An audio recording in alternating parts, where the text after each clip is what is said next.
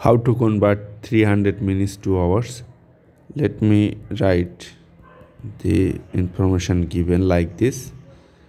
Then look, to cancel minute, we'll use this conversion equation. So the minute side of this equation will come as denominator. Just to cancel minute, the hour side will come as numerator.